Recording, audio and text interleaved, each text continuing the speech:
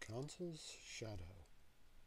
Once upon a time, the Consul's Shadow, and here we have the est going with both optatus and with absconditus. It longed for attention, but its light was hidden, and I think we're going to go consule there. Ablative of personal agent. Yeah, looking good here. The consul is very famous, and the peoples love the consul.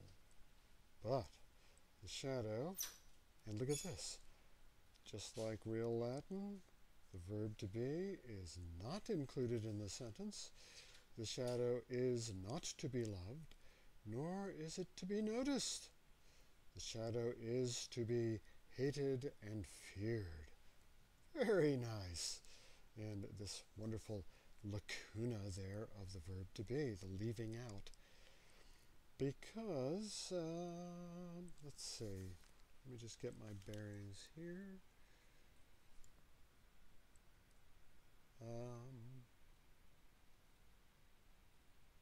Because of this, oh, I see.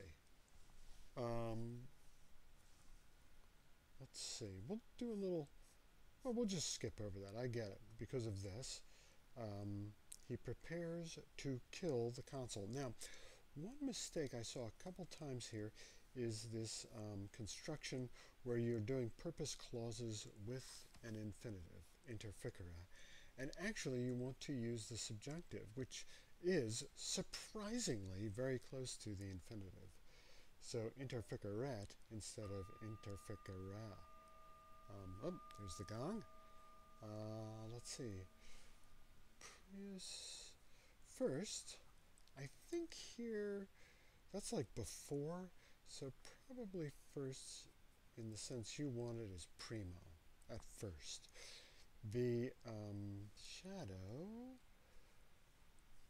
had to be separated, secretanda est, from the consul. Yeah, that's good. I love all these future passive paraphrastics. Here, here, here, that, and then here, here. You're going crazy with the passive paraphrastics. And hey, who doesn't love a passive paraphrastic? All right? He asks his friend to, all right? And here again, instead of the infinitive, just put the subjunctive and off you go. To separate from the consul by the sword. Yeah, probably want separate him from the consul. Maybe, maybe. Let's see. This is easy to do, and I think here, believe it or not, you probably want hoc. This thing is easy to do instead of the feminine there, or possibly the neuter accusative plural, because the consul does not love the shadow. Perfect Latin there. Once that was done, ablative absolute, yes indeed, conciliat, he plots. Let's see here. Now this, constat, he decides, he sets his mind that he should depart, deponent verb there, proficiscerator, depart in the night, and that he should, let's see, what is that? That's a word I don't actually know. Creep up upon the consul. Because in the night, a shadow would not be seen. We'll make that singular to go with a singular verb. Or if you want to make that plural, you can make a plural verb. Through that wicked, and next page, through that wicked plan. Oh, look at this. Not only, but also, not only, but also, correlative expressions there. Not only the shadow's reputation, but in fact, at length, the shadow, ameta. I think, would finally be loved. I think here you're using the supine. I'd love to know your thinking on that. I'm thinking you may be meant to say mater in the subjunctive. The shadow would be loved, but maybe not. Once the plan was put together, the shadow departs. Well done. Deponent verb, I love it. Passive forms, active meanings. When the shadow arrives at the consul's home, really nice. I don't know if you know this, but domum is this weird noun that does not need a preposition. So when you say to home, you don't say ad domum. You just say domum. That's the same way we say, where are you going? I'm going home. You don't say, I'm going to home. He creeps up on the consul. For as long as nobody should see the shadow, his crime would not be noticed. This is subjunctive, so this is like speculative. And scelus is neuter, so we just put an M there.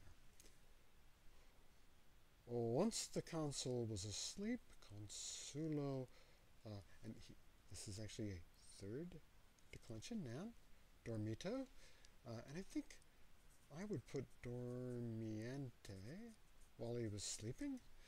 The shadow killed the consul. Yes, the usual Latin behavior, kill. Oh dear. And nice, subject, object, and verb, perfect Latin there. But to the extent that the consul was dead, nice ablative absolute, the shadow, watch this, S here, goes with that, goes with that, was not strengthened, but it was destroyed, because without the consul, the shadow is, what did you say for that? Worthless, vapam, lovely. The news of the story, sadness is born from worry, you say jealousy? Okay. Well, no. Disloyalty, I guess. Invidentia is jealousy. And yeah, great moral. So this is great. This reminds me of both sort of medieval morality stories in Latin, and also it reminds me of Greek literature, Aesop's fables. So really nice. And let's talk further. If you would like, I can sort of refine the Latin in here so you have like a final copy of this.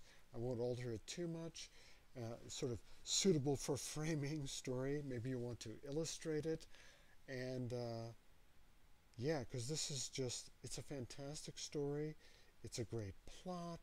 It's a great morality story.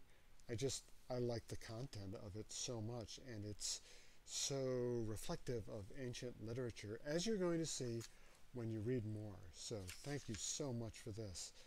Would love to clean this up for you, present you with something final, and if you want to pursue this a little more, we can do that, because you're really working very independently now. So let me know. Bye-bye.